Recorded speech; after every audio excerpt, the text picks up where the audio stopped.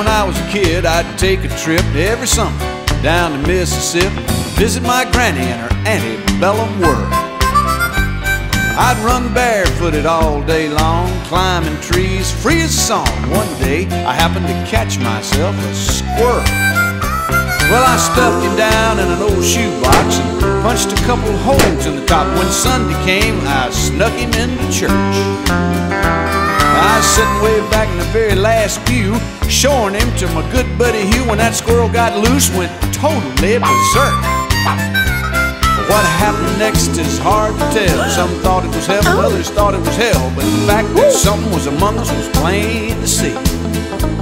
As the choir sang, "I surrender all," the squirrel ran up Harv Newland's coveralls, and Harv leaped to his feet and said, "Something's got a hold on me!" Yeah! The day the squirrel went berserk in the first self-righteous church in that sleepy little town of Pascagoula. It was a fight for survival that broke out in revival. They were jumping pews and shouting, "Hallelujah!" 7 deacons and the pastor got saved, and $25,000 was raised, and 50 volunteered for missions in the Congo on the spot.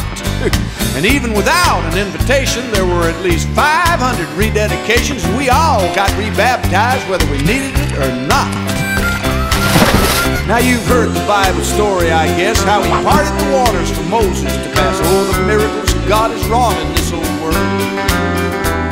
The one I'll remember till my dying day is how he put that church back on the narrow way with a half-crazed Mississippi squirrel.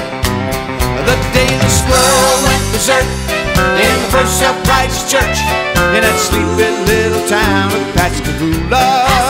It was a fight for survival that broke out in revival. They were jumping pews and shouting, "Hallelujah!"